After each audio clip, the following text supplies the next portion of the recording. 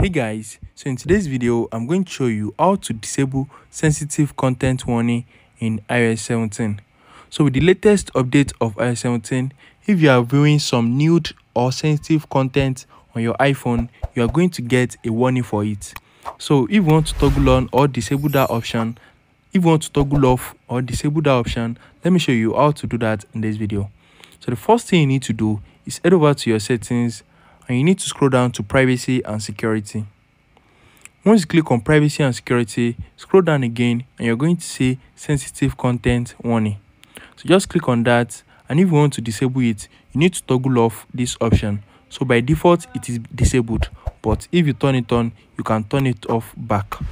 Yes, just turn it off and it's going to disable the sensitive content warning option on your iPhone in iOS 17 or later. If you have any question about this, drop them in the comment down below, and don't forget to like, share and subscribe to my channel. Thanks for watching, guys.